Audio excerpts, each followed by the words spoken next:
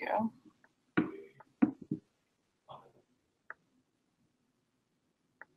Okay. Can you guys see my screen? Yes. Okay, good.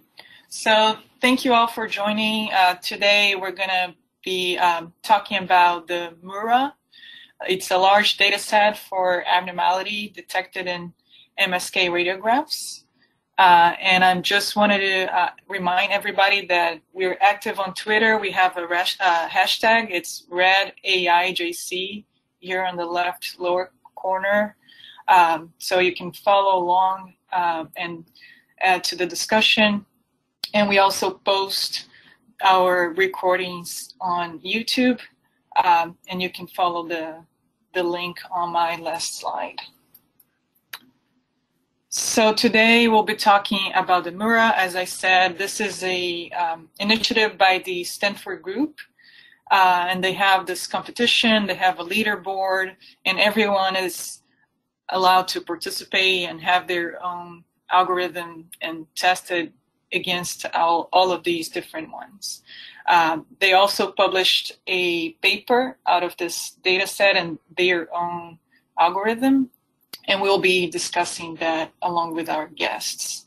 So we have two guests today. One is Dr. Anouk Stein. He's a radiologist and developer working at MD.ai, which is a platform used for annotating data sets. And we also have another guest, Sarivia. I'm sorry if I'm not saying your name correctly. Turo Kovalur. Machine learning engineer in the domains of big data, machine learning, and open source, passionate about connecting technical capabilities to problems worth solving. Currently working at Adobe, also co-founder at impactai.org. So I will share my screen with one of our guests, and maybe we can start with Dr. Stein.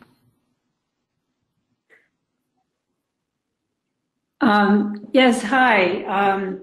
So we're going to be discussing MURA, and they had a really nice large data set that they made available. Out of 14,000 images, there are only 12,000 patients, so it's a nice set because there aren't too many duplications.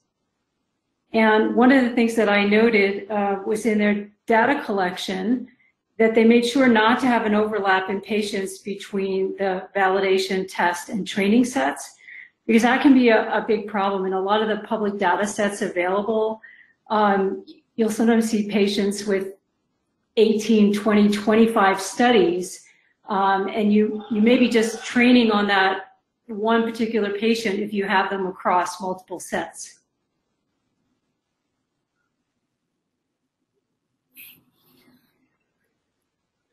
I'm sorry, do you have slides, Dr. Stein, or we are just discussing it, and we can share the screen with you, or we can keep our own screen? No, I'm sorry, I do not have slides. I can share the article. If you want to, it's fine. We can. I can also share our annotator with the MURA project that we currently have up, if that makes any sense. Yeah, I think that's good, the annotation platform, because I think we want to, so let me sort of give a little bit of context here. A group of 24 people, some of whom are on the call, like led by Alexandra, are working together to on the MURA data set with a composition of radiologists. And so the purpose of this session is to talk about what to think about working with data sets, and especially because the role of the radiologists even beyond before they get involved with doing algorithms is that most of us will get involved with data annotation. And so at the end of this session, one thing we want you to sort of be thinking about is if you get a job or called, to serve as an annotator, what that entails, what that looks like. And so, Dr. Stein, if you wanna, sort of walk through how you annotate an image, because this MURA dataset is loaded on your platform, what people think about, what are the labels. I think that would be really helpful in giving people who are online a visual sort of feeling of the dataset and some of the feedback you've had. Sure, absolutely. So we loaded, these are all the training data, and then we also have the validation data. So we loaded them on the platform, and we, these are all the users with it, and we gave them different assignments. And the idea, we have the original MURA labels, but these are hidden to each person. And then also, like, my annotations would be hidden to the second reader. So we tried to have 2 readers for each one. What we decided to do was we had the weak labels from the original Stanford group, but we also decided to put bounding boxes around fractures, hardware, including casts. We decided on joint disease and tumors, and we did this based on, from the article, they took a sample of 100 cases just to kind of see what kind of granularity there was, and that was pretty much the general distribution. And then we have categories for an entire normal exam, or sometimes there's just a normal image within an exam that may have a fracture or a hardware. And then what we were able to do, once about half of the set was annotated, and we could see the progress over here. And this says all of it because all the MURA had labeled everything. But once we'd seen the progress, we were able to, we have a way to download, export the annotations. And then one of our group members trained it to look at the hardware. So I can show you, sorry.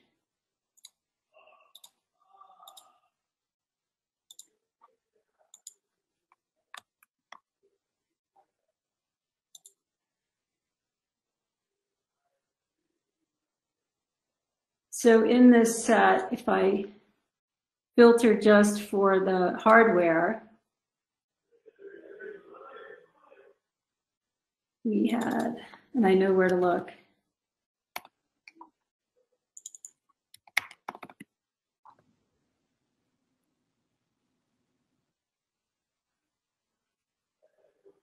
So if I filter for the hardware, you can see the machine learning tab. So this is what the machine learning, and this was just the initial kind of look through to see how would it do on something really easy. Hardware is pretty easy. And so this is the machine learning tab, and now we're going to have the annotators go through and either upvote it, downvote it, or maybe lengthen this a little bit. But it actually did a pretty nice job. And then the idea would also be to iterate. So you get the first pass with a human, train a model, then have the humans go and adjust the boxes and then retrain it and maybe iterate that a few times until you've got something that really doesn't need to be adjusted anymore.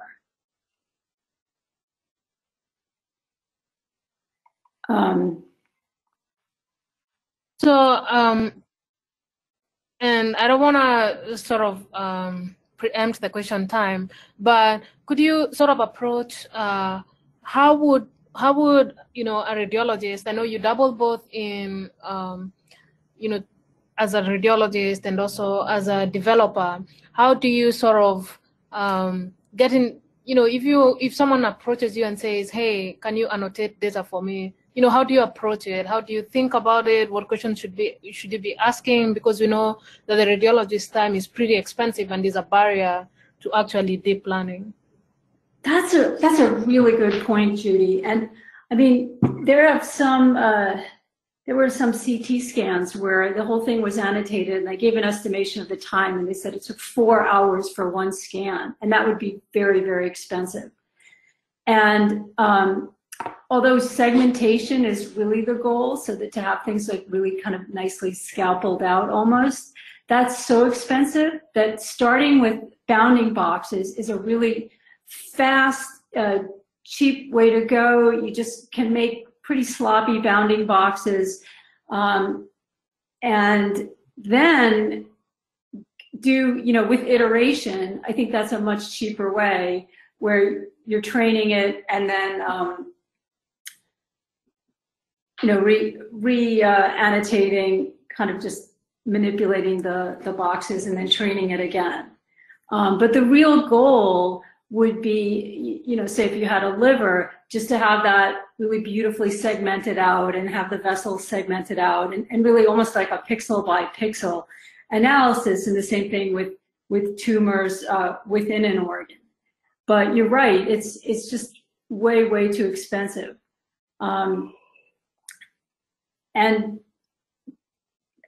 But I think that radiologists are really the ones to be driving this, because right now the bottleneck is data, and that's what this article is saying. And any of the public data that we're getting, it's kind of like we just have to take what we get, right? But radiologists have access to all the images in their hospital every day, and with the appropriate IRB, they're in the best position to kind of create these data sets, annotate them, and start doing machine learning.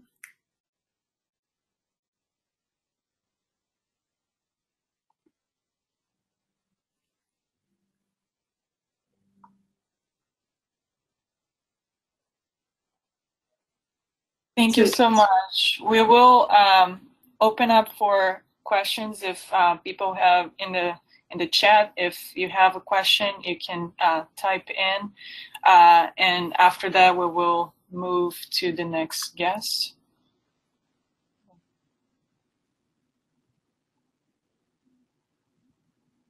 You can also save the questions for the end. I don't see any questions right now.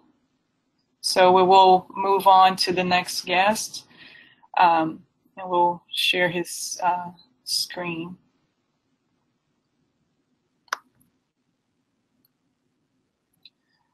We'll move to Travia, and she does her screen. Okay, very good. Can you see my screen? Yes. Awesome.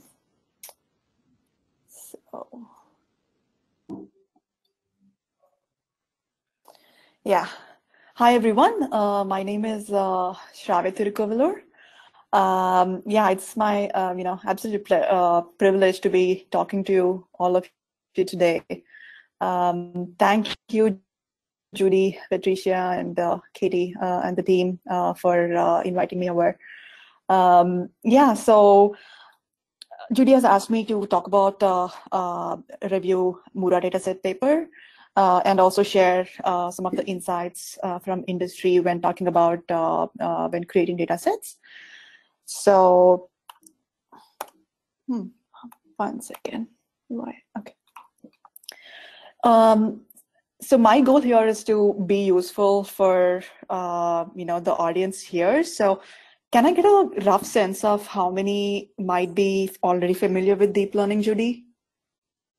That is a good question. So I have a window to look at the attendees, and we have people who are extremely vast with deep learning, like Alexandre and Rikia, and we have people who are in the medium sort of place where they understand a little bit and can read that paper, the MURA paper, and we also have people who sort of make influence decisions and sort of hold leadership positions. I see Geraldine and Bib Allen online, and Charles Khan. And so we have a very hybrid mix. And unfortunately, actually, as we've gone along, we've dropped some of the non-technical people, but we have, there's no I always learn something else. Don't worry about being too basic or anything. Okay, okay. So apologies and also for your slides. Your slides are not. I just see one on slide number 1. I don't know if you're moving to the next slide. Yeah, but I'm on the context slide now. Do you see context? No. Huh. That is interesting. Okay, now I see it. Oh, you see it now? So Yep. if it's on the present mode, do you see it now? No. Oh, I still see it, but I see in like all non-present. I see. I don't know how to, let me see 1 second.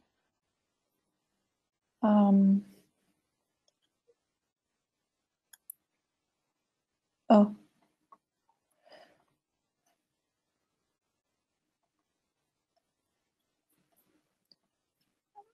Can you see it now? Yep. Exactly. Okay, cool.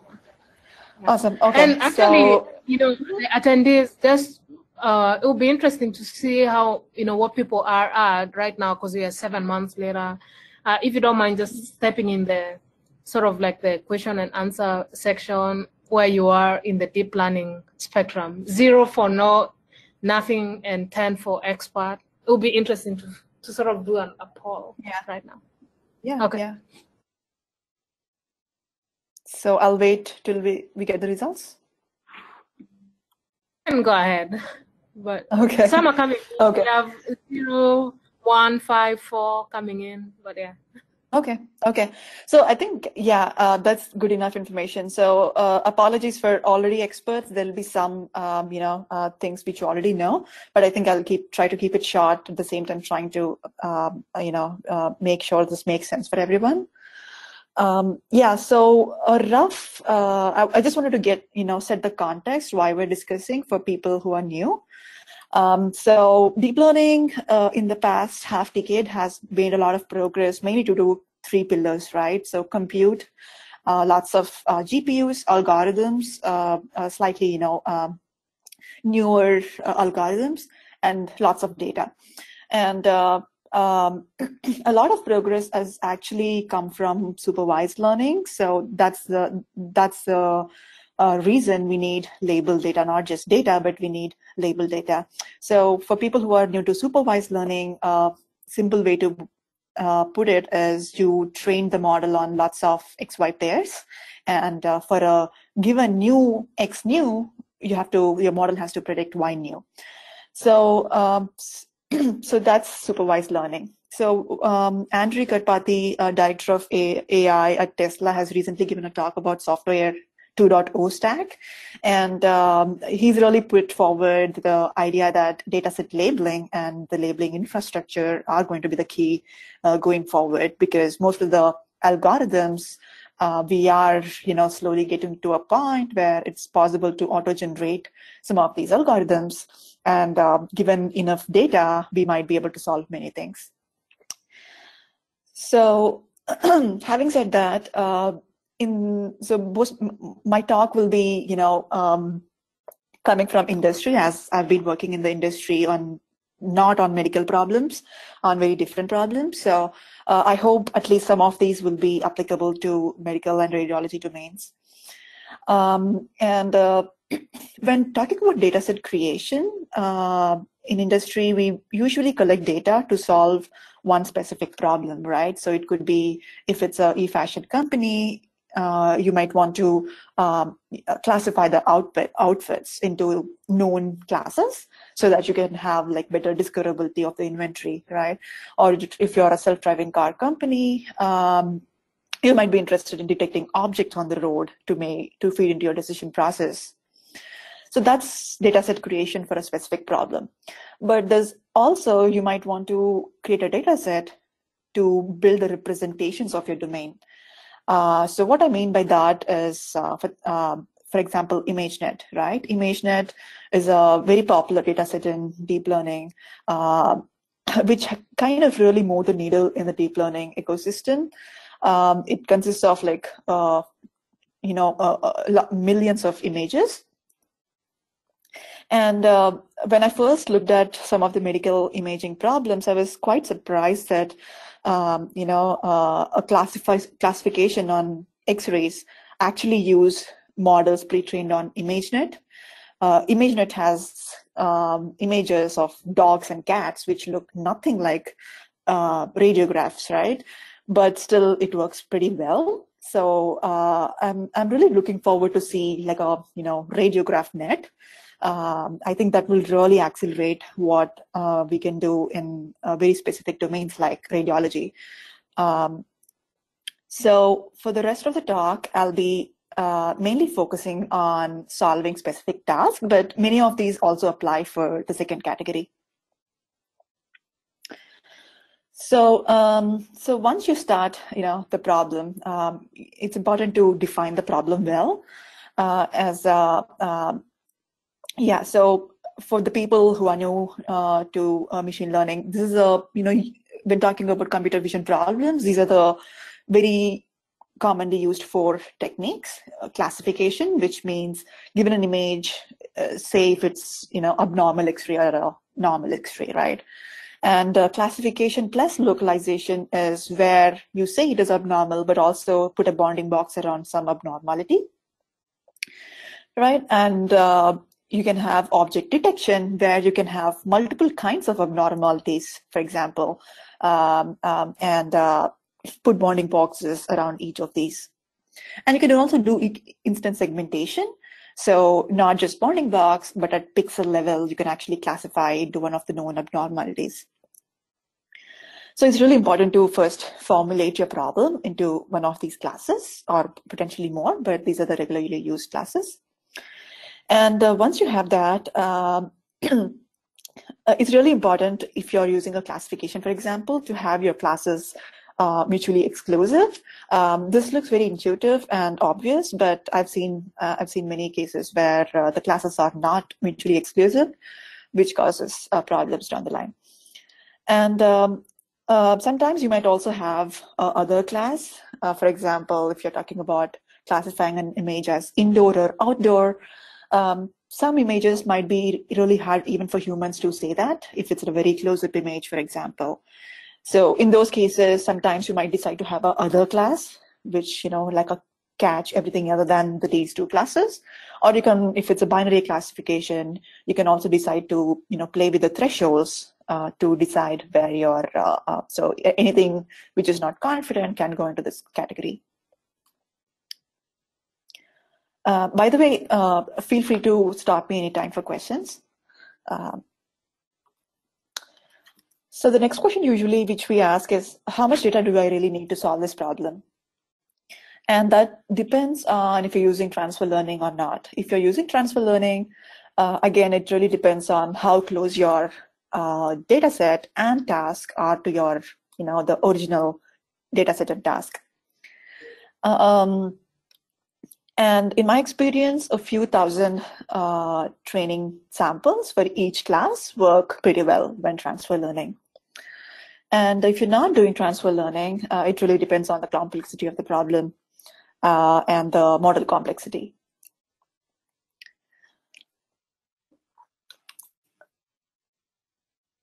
So when collecting in the labeling process, in the industry, most of the labeling doesn't require domain expertise.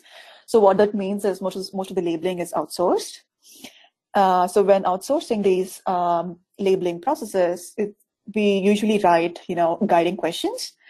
And it's extremely important to remove as much ambiguity as possible when framing these questions. Because at least in real world, there are all kinds of crazy edge cases.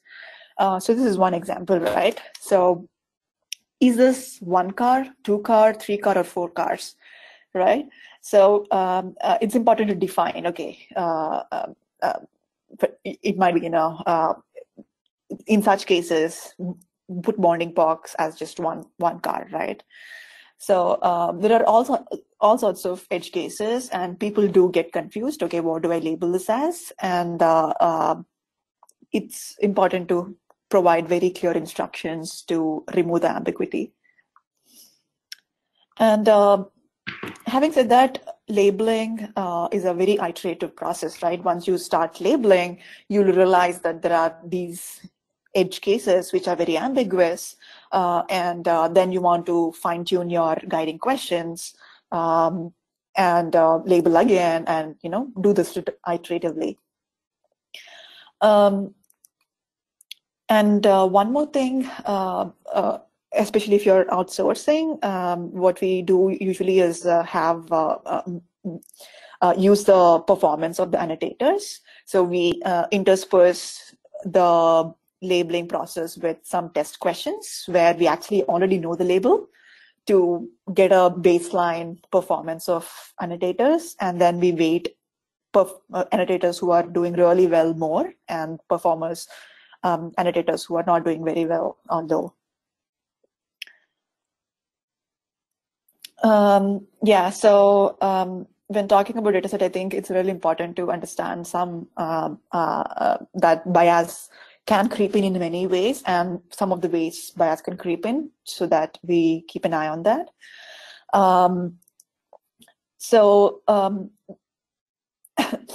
There are mainly two ways bias creeps in. One is the data collection itself, like are you collecting enough data for all demographics, right? If the data is collected in US in a very rich neighborhood, is it going to really capture other ethnicities or things like that?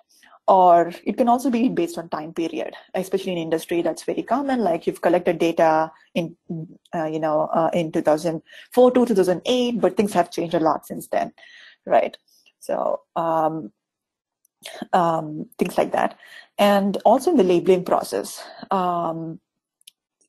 in many cases, we use the term ground truth, right?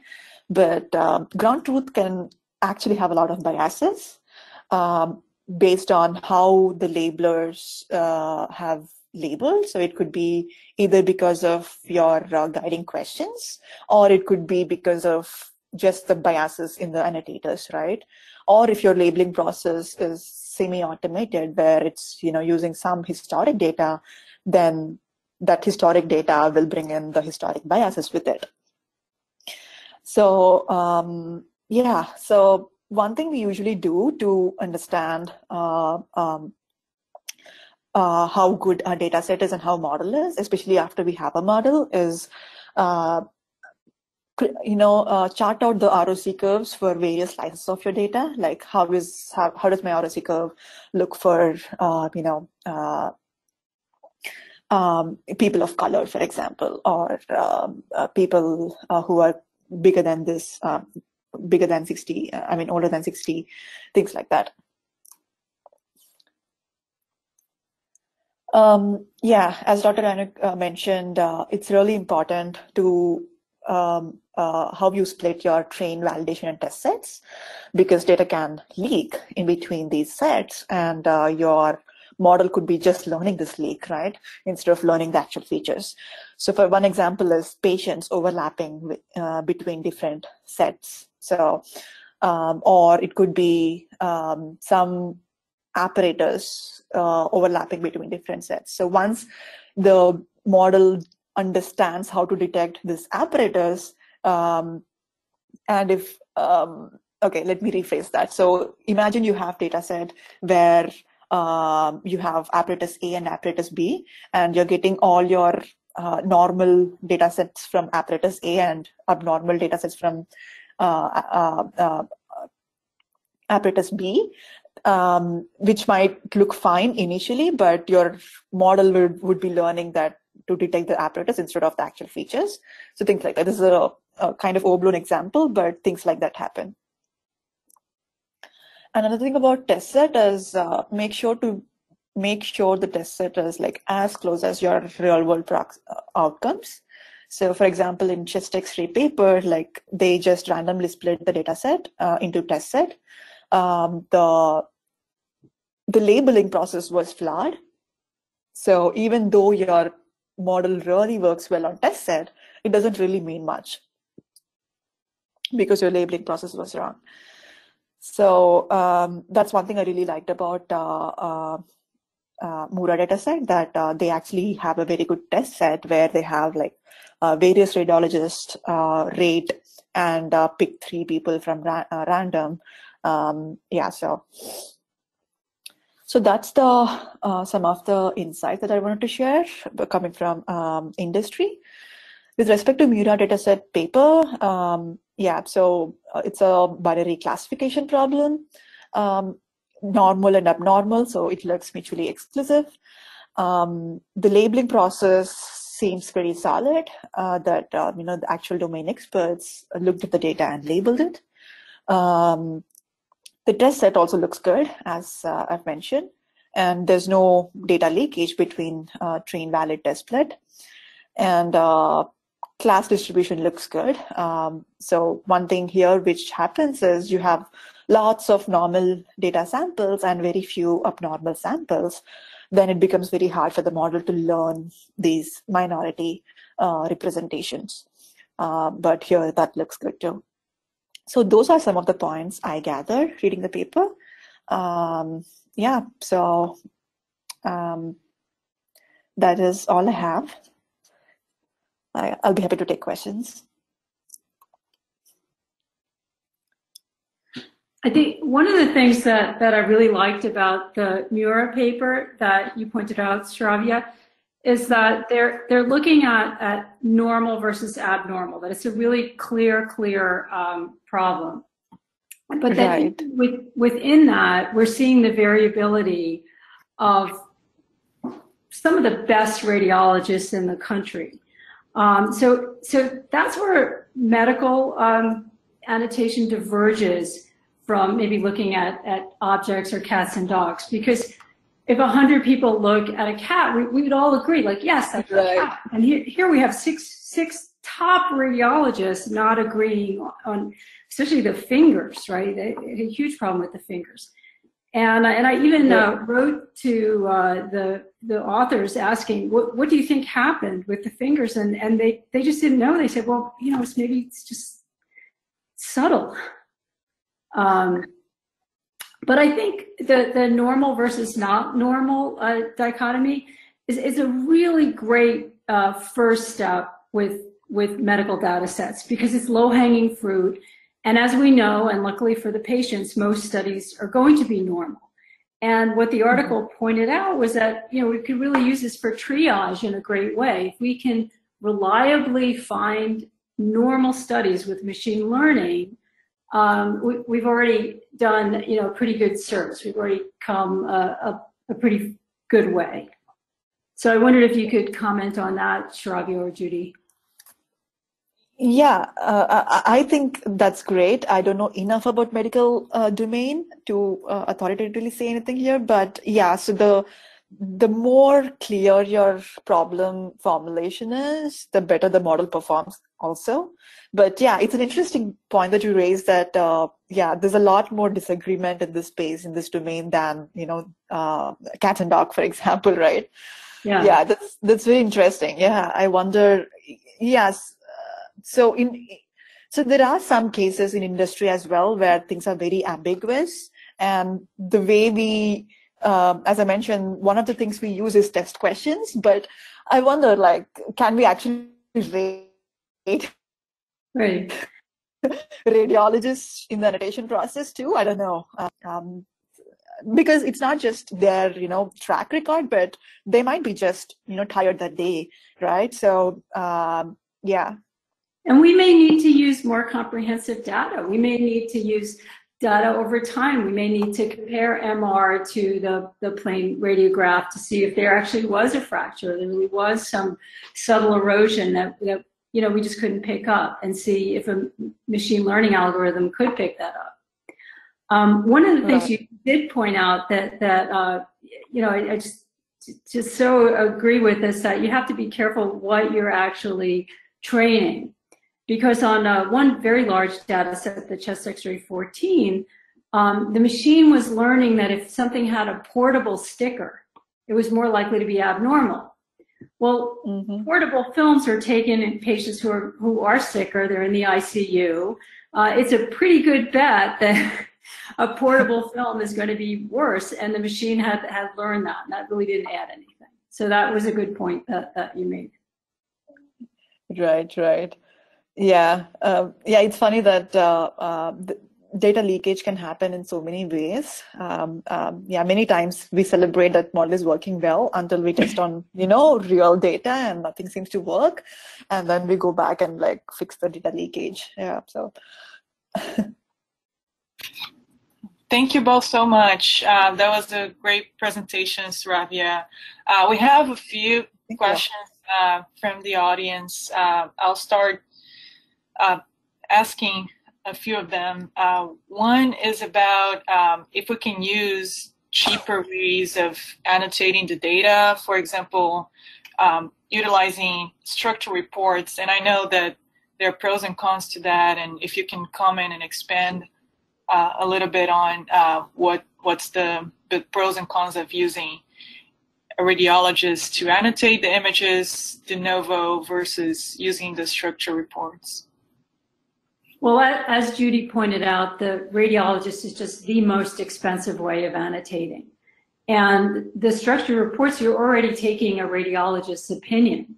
So that's a really great way to start, especially to get some weak labels and at least get an initial algorithm and then check and see how well it does. Yeah, I agree. So also, as Dr. Anouk showed, that the annotation process is AI assisted, right? So there is some algorithm which is showing you the weak bonding boxes. Similarly, I think we can use the structured data that we have to bootstrap this labeling process as well. Yeah, but as chest X-ray, paper has pointed out, I would love to know your thoughts, the radiologist's thoughts on it. But it was in Dr. Luke's blog post, which you probably are aware of. It's mentioned that there's like many ways of people reporting problems at interpretation time, and they don't necessarily capture the labels, right? And they might, so there's a lot of noise, looks like. I don't know if all of you agree with that, or how safe do you feel these reports are in terms of capturing the words, right? Like the keywords and... It really depends. I mean, the more structured the report, the better. So like in breast radiology, we have a very structured way of talking about the findings called BI-RADS. And we have something similar for the liver called LRADS. But yeah, for the chest, there are standards from the Fleischner Society, but it seemed like there were a lot of terms being used that are out of favor. So that is really the first challenge, is to get radiologists using the same language for the same entities. That's a good point. Right. Oh, that's great. Another question we have is more of an ethical question. I think that a lot of organizations, they face the challenge of getting the data. There are some concerns about patient data getting outside of the organization. So how can we overcome those challenges and those ethical concerns? I mean, that is the big question, right? and maybe the key is to just like we have these ResNets weights, and Shravya talked about if we had like a medical ImageNet, maybe people could train their own models and make the models and the model weights available. And this way they've kept all the images private, but they're sharing a lot of information that other people can use on their data sets to further learning. Yeah, absolutely like that idea. Yeah. So just to add to that, it's a very important problem, question to ask, and we should all be thinking about it. So on one side, you should definitely anonymize all the data before you bring it to any system like this. Also, I think as Dr. Anouk mentioned, we can offload most of the parts which require to see a lot of images to basically we can separate out these two things, right? Where we train on these huge data sets and where we might decide to fine tune on a specific, maybe a very specific problem. I don't know what it would be, but a very specific problem. As well as we can also use these models on device at inference time, so that we're not really sending custom, the client data to a service which is hosted potentially on AWS or something, right? So if we can compress a model enough, and if we can run inference right on, the doctor's laptop or whatever on a CAD system, right? I think that also like removes a lot of friction. Like you're not sharing this data with anything and doing all the processing locally, so it's much more secure. Well, that's great. We have a related question since you mentioned outsourcing.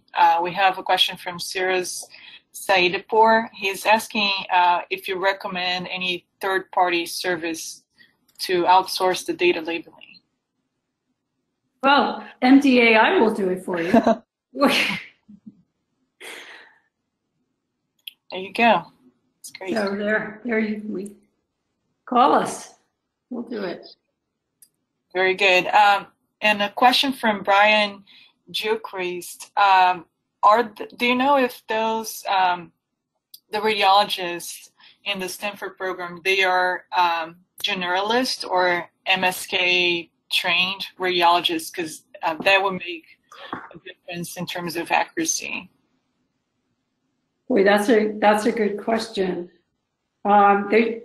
They gave the number of years of experience. Does anyone else know? Maybe not the subdivision. I did not see MSK on them. I also just saw the number of it, the experience. Right, that's a very good pickup. Yeah. They said they were board certified, but that's a good thing. And some of them only had 2 years experience, so they might be in the middle of fellowship. So yeah, that's a good question. And that would definitely change the results. Mm-hmm. We have another question from John Pineda. He's asking if for the calculation and have a statistical significance, if there are a specific number of studies that should be in the data set. That it's so hard to answer because it really depends on what question you're trying to ask. And often you don't know until you're just not getting an answer and you just need more data. But one of the things you do want to look out for, and he's right about that, is you want to make sure you have enough examples of something. So like the way we're annotating MURA is we're still trying to look at normal versus not normal, but we're trying to make it a little bit more granular to give it more things to learn. But if you don't have enough, say we had very, very few bone tumors, well, that might be a terrible category and we should just roll that into other if we don't have enough examples. So that would be how I would answer that question. That's great. We have actually a comment from Dr. Bibb Allen about one of the prior questions in terms of the using structure reports. And he makes a point that we'll probably need a hybrid strategy if we want to use the structure reports, because those are done for clinical purposes and to communicate with the clinical team and not specifically to train an AI algorithm. So if that's the intent, we will probably need a hybrid strategy.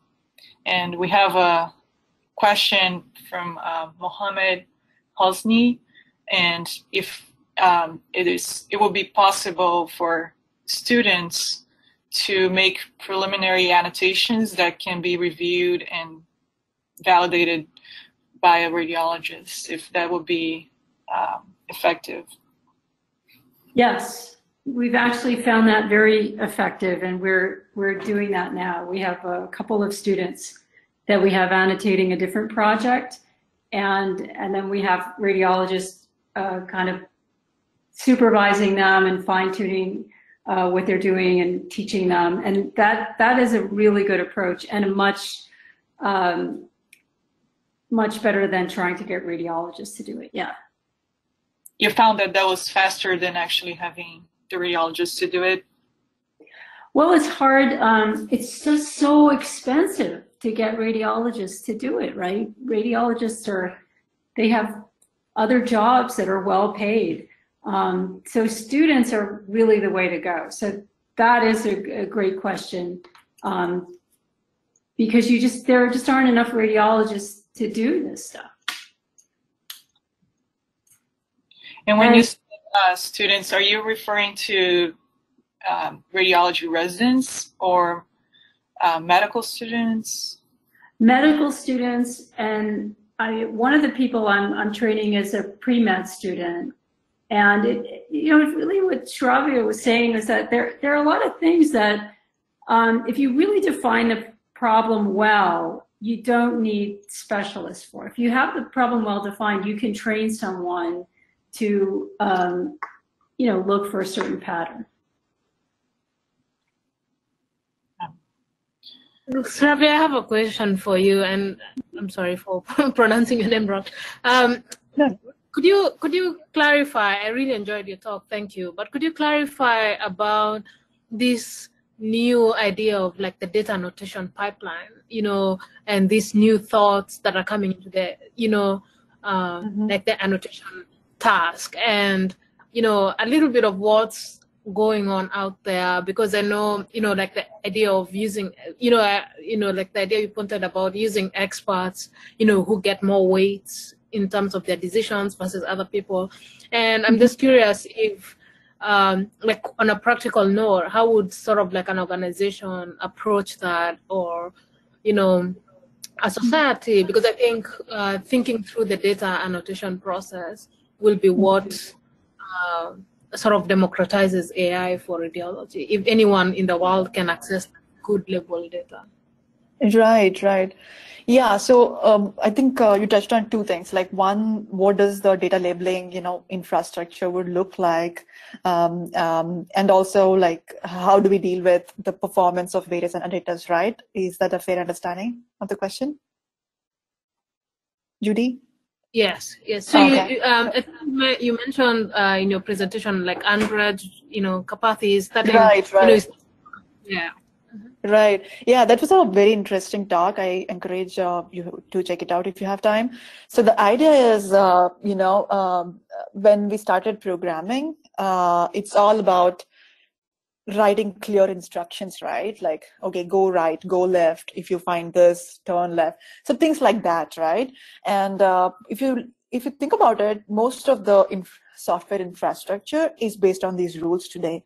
And in some use cases, these rules can get really, really complex.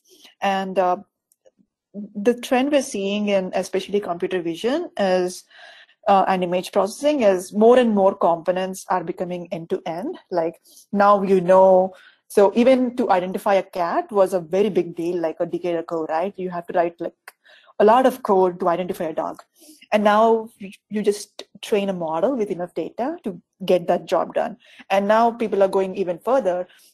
For example, OCR, right? Like text recognition in text, in the, text recognition. So people used to do a lot of image processing in the data to get the histograms and find where the data text is, and then a lot of steps later you get to the final answer. And then a few years back, people started doing bounding box around text and then translate that bounding box into actual characters. And slowly, we're actually doing end-to-end OCR, right? You just feed the image with any text anywhere in the image, and you spit out the characters.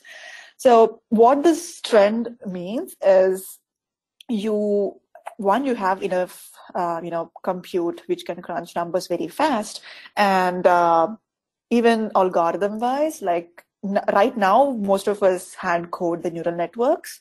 But slowly, I think we will be able to at least portions of neural network auto-create, optimize the neural network structure as also as a learning process. So what do people do after, you have the data and you have the algorithms, you have the compute and you have the algorithms, right? The main value from users would be data. So that's the main premise of Andrej Karpathy's talk, like software to stack would center around data. And what is important is building this infrastructure to make this data collection and labeling easier. So that's the idea of the talk. Yeah, so your second question was about, how do you deal with these varying performance of the annotators, right? So we use a few third-party annotator companies, and it works really well. The test questions concept works really well. So every page, for example, if they have like 10 things to annotate in every page, one in those 10 would be a test question where we already know the answer, right? But we still ask the annotator to do it. And that gives us a baseline on how good the annotator is doing. And if that annotator is, getting all the test questions wrong, then we don't use his or her annotations. That actually works pretty well.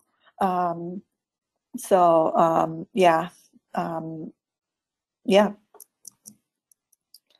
Awesome. We have one more question, and we have a question from Alexandra Kadrin. Should we annotate small data sets locally in our institutions to validate the performance of deep learning models trained for the same task on other data sets?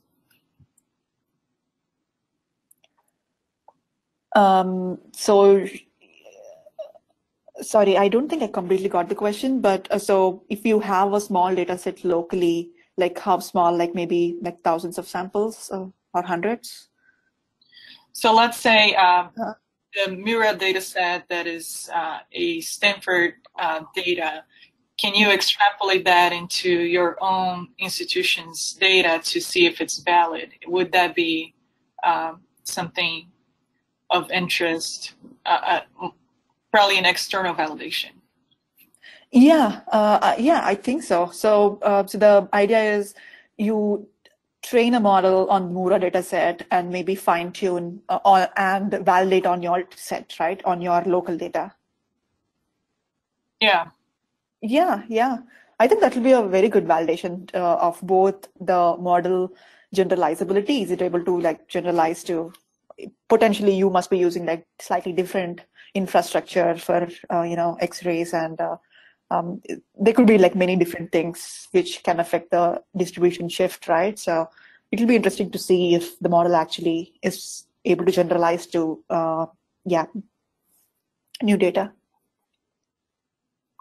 So I'm just going to jump in here, but I think, we're coming to the top of the hour, but I did want to mention that just to the attendees, because some of them will start to drop off, that our next general club is actually on how to implement some of the machine learning tools into your institution. Ross Felice, who's at Georgetown, will be one of the guests in August.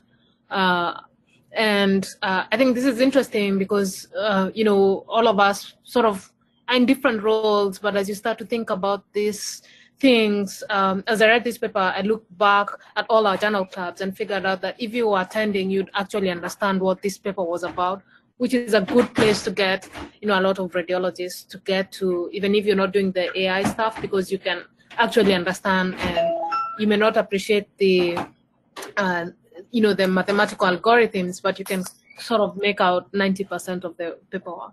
So I'm curious, I'm curious to hear, what are you excited about over the next coming months from each of you, and sort of some parting shots for the attendees. It doesn't have to be AI, but we really appreciate everyone's time for being our guest. Dr. Anoop, do you want to go first? Yeah, I'm really excited about the idea of radiologists kind of asking the questions, creating the sets, and finding the answers themselves. And I really would like to see it kind of at that kind of groundswell level. Yeah, thank you so much. I think I completely am a believer in cross-domain expertise. I think there's a lot we can do when people with different expertise can come together. I'm especially interested in understanding, are there any tropical diseases which is not getting enough attention for economic reasons, which might be a good things to automate, where there is clear shortage of doctors, for example, right? Yeah, so I would love to know your thoughts on it. Are there any problems that come to your mind which you wish you could solve if you had like 48 hours in a day, right? I'm pretty excited what comes up in that space. And also another thing I wanted to actually bring up during my talk is I recently read this paper about using unlabeled data to generate representations. I will send Judy the paper. The idea is, you can learn representations without enough label data. I think that would be really, really powerful in domains like radiology, where labeling is expensive, but you do have data, right? Yeah, I'm excited to keep, talking to you guys further. So I'm going to sort of attempt the answer for tropical so that you have some answer. But I think, actually the Stanford group has done a lot in, I think they have a program in India for diabetes and AI, diabetic retinopathy. And I think they're running a new trial somewhere in Ghana. For me, I think, first of all, if I think of my home in Kenya, there isn't enough, digital documents, sort of hanging around. And then when you think about the representative data set, all patients we image, where in an institution in the US, you can find 70% being normal, and that's okay because, that helps guide management. In places like Kenya, you find that most of that imaging is abnormal because you only really get it once the patient is very sick, and I wonder if sort of like looking at bias and sort of like being representative and also the tropical distribution of disease, is pretty important and has to be done with researchers from a local context, and but definitely there are many things you can think about like malaria, slides, if you could even just do the binary classification to similar to like MURA paper where you have normal, abnormal, and have the abnormal ones reviewed by someone else, so that you can sort of speed up time to start anti-malarials, that would still have an impact. And I know the Data Science Institute here is trying to, from the American College of Radiology, is trying to write these use cases. But the truth is, in my opinion, I just think it's just so hard to figure out that's what's helpful and impactful. And I'm excited to sort of see where unsupervised learning and just figuring out new clusters like data discovery, I feel would have sort of like the most impact when it comes to translating some of the AI techniques to medicine in general and radiology. Like, for example, what are the clusters of patients who get imaging? Why do they get imaging? Do they do better? So you can start to link those things with outcomes. Wonderful. Yeah, I'll look up the ones you mentioned, Judy. Thanks so much. Yeah. Patricia, do you want to end the session and tell us what you're excited about? Sure. As a trainee myself, I think that all of us have some tasks or specific studies that we feel like we would love that an AI algorithm would basically read for us. It's one of which is the bone age. So some of the less complex studies that for someone that is learning, or even for an expert, it can be a little tedious to read. I think I'm excited to have a machine learning do those tasks for me. So I would like to just thank you all, the Sravia and Dr. Stein, for being here with us today, and all our attendees. Thank you, Judy, for organizing, and we'll see you guys next time. We will have the recording on the YouTube channel, and we also have the hashtag on Twitter, so we can continue the conversation there. Thank you. Thanks, everyone.